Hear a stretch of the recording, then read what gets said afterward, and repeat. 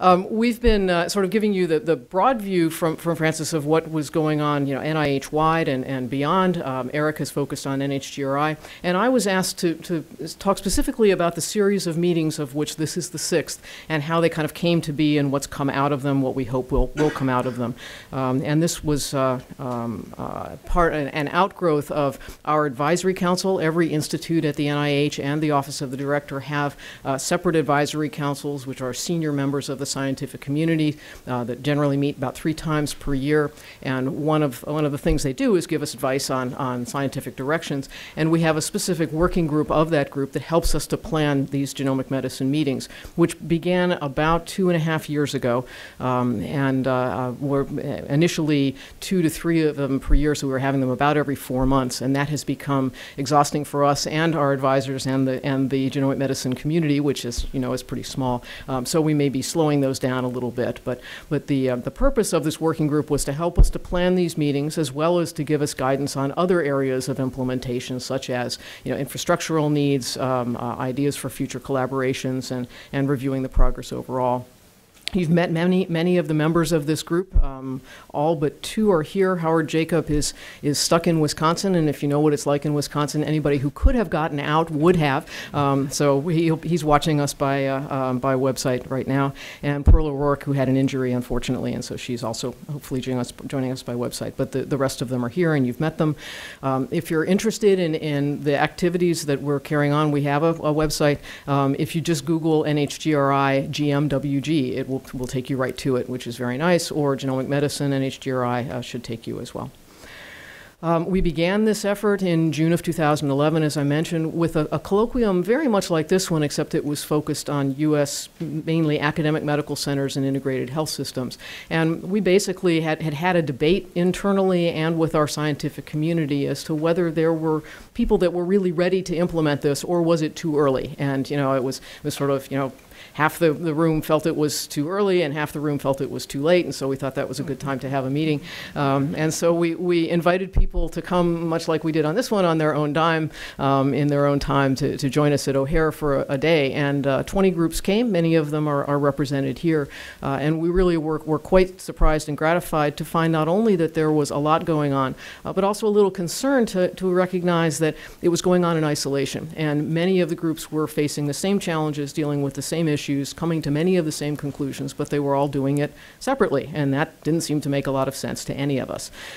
So one of the things we did was to prepare a paper that Jeff referred to that has in it sort of a roadmap almost for implementation. So how are the early adopter groups actually going about this? And as I was chatting at coffee before we came in, several people said to me, yes, but how do you really translate this? How do you get it into the clinic? Well, we think this is a start at kind of pointing you in the direction of the way that some of the groups that have been successful so far have done it. And in it, there's a little figure, but obviously there's a lot more to it than this. But Dan Roden in particular helped us with this, with their Predict project, and you'll hear a little bit more about his related efforts that he's involved in. But there are a couple of key steps: having some local champions, which often in these institutions are the CEOs or the presidents. That always helps. And then engaging the institutional leadership, as I mentioned, and a variety of other steps. So hopefully that will be of some help.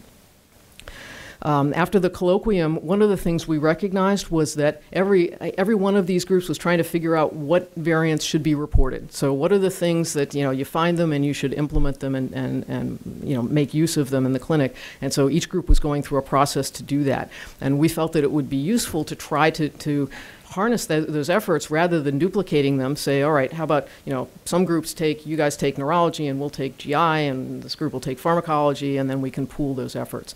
So we had a meeting then about 6 months later to figure out how we could identify variants that were clinically relevant and decide what should be acted upon and what that action should be. Just after that meeting, we had a second meeting where we were trying to develop some potential collaborations among groups, and then a third in May of This doesn't want to click. There we go. In May of 2012 to look at some of those pilot projects and also to look at some of the barriers in implementation with payers, particularly major insurance companies, Aetna and Blue Cross Blue Shield and other stakeholders. We then spun off of that a group specifically devoted to the payers to try to determine whether there would be some opportunities for joint funding of research projects, and we're still working in that area now. And from these first 3 meetings, we actually developed, these are our requests for application, which you probably have similar kinds of processes in your own countries, that sort of spun out of these, and Eric mentioned several of them. As you can see, there was quite a lot of activity in the research realm that we were able to put forward from this. This is actually a self-portrait of Michelangelo when he finished the Sistine ceiling. You can see his little paintbrush here. And this is pretty much the way our staff felt after that year or so of getting all of those projects up and underway. As we were doing this, we recognized that there were also a large number of infrastructural needs that needed to be addressed, one of which was education of clinicians, particularly physicians. So there had been some fairly successful efforts at educating pharmacists, physicians' assistants, nurses, and those groups through the National Coalition for Health Provider Education in Genomics, or NHGRI, that NHGRI had been working with closely. But physicians had been a tougher nut to crack. And one of the things we did was to contact the many professional organizations around the country, some of the largest ones that are listed here, plus obviously the College of Medical Genetics and Genomics, which would be central to this effort. And we had them come to Dallas and join us in January of 2013. Just a year ago, and ask them, how could we go about educating physicians? Is there an interest, and are there needs, and what could we share across groups? And perhaps the key lesson from that, and one that you may want to take home to your places as well, is that we should present this to physicians as a gradual evolution rather than a revolution. So I think in many ways we've kind of scared people that this is going to change everything, and it probably will change everything, but not today.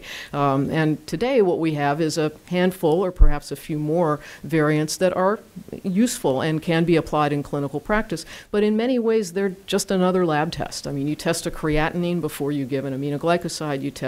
You should perhaps test a CYP variant before you give a variety of drugs.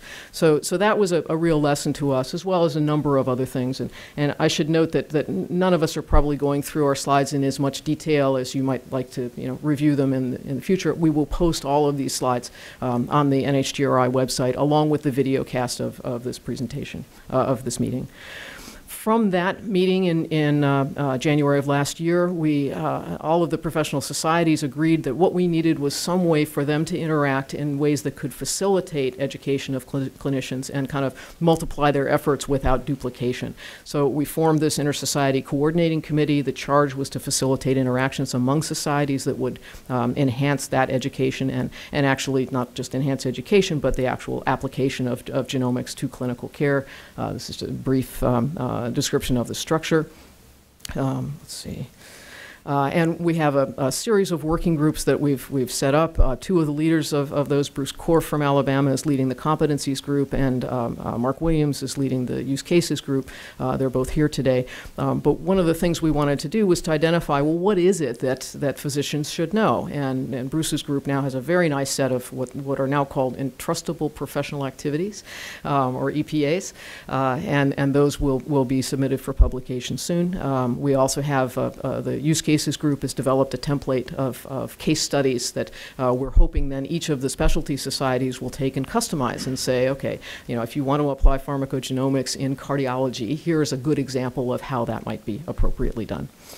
And that group has grown. You can see here the new groups that have been added on, plus many of the 27 NIH institutes and centers are participating actively. So that was the area of physician education.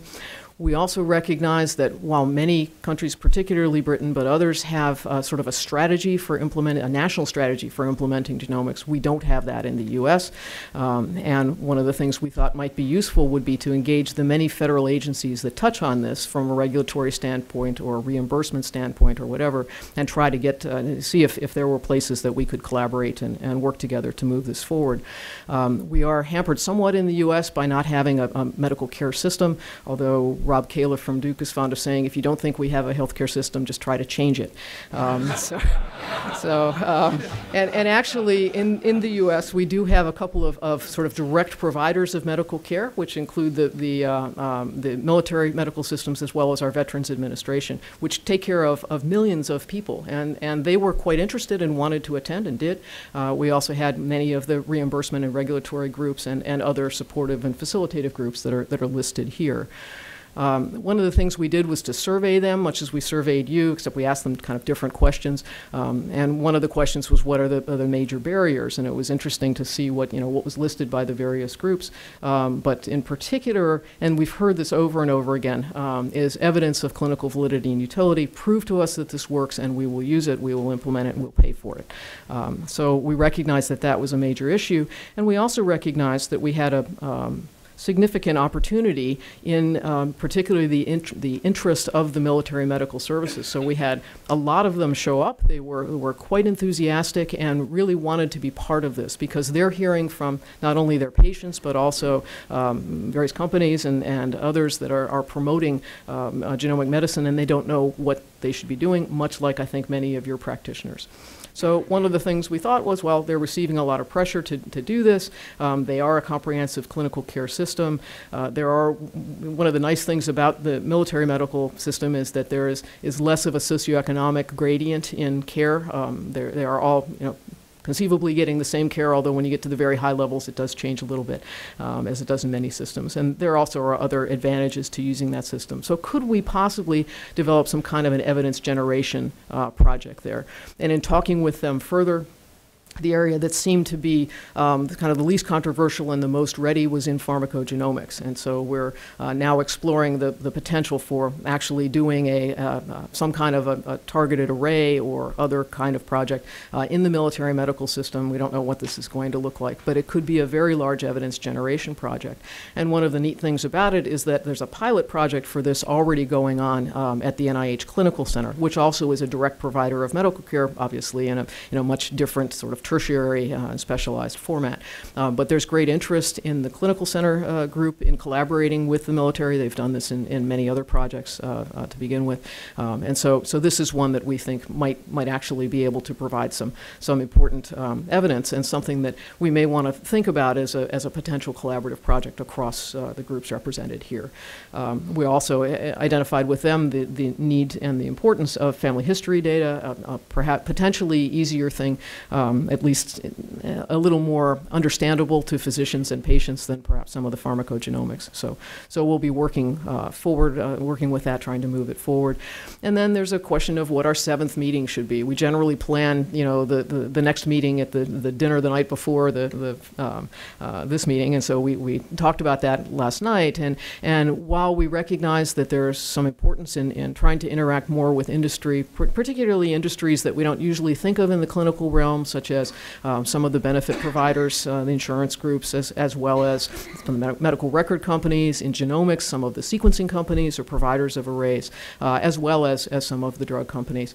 So that might be something that we would do in our future meeting, which would be held sometime in the fall or so. But we also have a number of kind of irons in the fire that we need to follow up on, and maybe we should be doing that. So that's kind of an open question mark. We will continue the open invitations as space allows, and we're very grateful to the IOM for giving us this space here in this lovely venue. It is a little bit more constrained than we usually use, so we apologize to those who we weren't able to include in this meeting. And we will continue the video streaming as long as my colleagues Alvaro and Maggie can continue to join us for it. And then we'll kind of see from there. So I think that's all I had. So I will stop there, and then we'll take questions after the next speaker, which is Dan Roden. So Dr. Roden, thank you very much.